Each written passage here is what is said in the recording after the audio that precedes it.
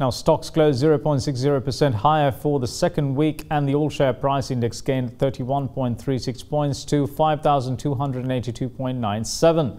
Further, the S&P SL20 index of most liquid stocks gained 0.61% or 14.13 points to 2,331.12. Market turnover reached 1.7 billion rupees, while 71 stocks gained and 84 fell. Now, here's a brief report on today's market performance.